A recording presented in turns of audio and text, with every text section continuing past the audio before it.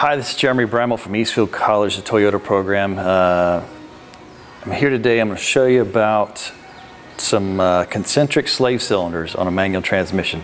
It's kind of an odd creature. They're becoming more popular on some of the rear-wheel drive stuff, so we'll take a look at them and compare the difference between a traditional slave a little bit.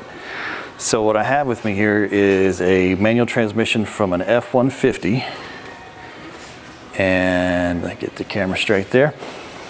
So it's got a concentric slave. Instead of being outside on the outside of the transmission case with a traditional clutch fork, where the slave would actually push on the fork and cause the release bearing or the throwout bearing to move, it's actually all built into one unit inside the bell housing.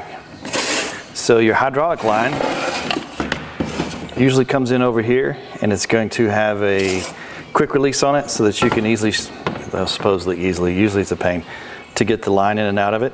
And then just above it, there's a fitting where we can bleed this thing, so we can bleed the system on it, which on a clutch is normally not that fun to bleed anyways. On small hydraulic systems, they're usually a pain to bleed. My favorite way of doing this is to reverse bleed. To actually take a big syringe full of brake fluid and squirt brake fluid in through here and push all the air up and out through the master cylinder, but that's a different video. So your concentric slave, your slave cylinder is in here, your release bearing is attached to it, and it moves in and out like this. It's pretty simple.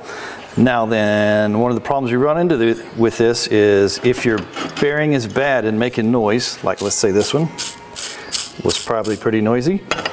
In order to replace it, you got to pull the transmission out. If this guy's, well, that's pretty normal. You got to take it out to replace that no matter what. But if your hydraulics start to leak, which is not uncommon, this guy lives in a hot environment filled with some abrasive caustic brake dust, which can eat the seals and the piston on the slave and cause it to leak. So if this guy leaks, transmission's got to come out to do that. It's no longer a bolt onto the side, just two bolts and a line to replace the slave cylinder. You got to pull the whole transmission out. Now the next side of that is if you're going to do a clutch on one, you might as well do this guy while you're in there, because it's not going to get any easier than right then. But to show you with the pressure plate lives here, and the slave just pushes on the forks of the pressure plate. This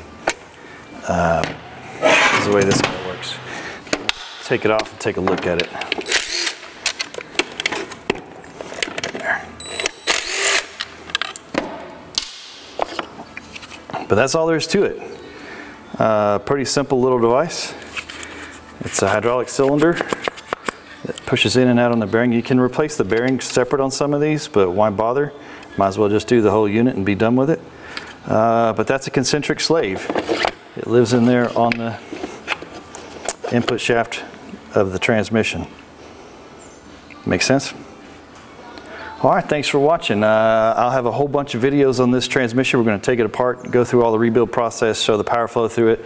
So stay tuned for some of my other videos on this. It's an M50D MR2 something or another from an F-150. All right, thanks for watching.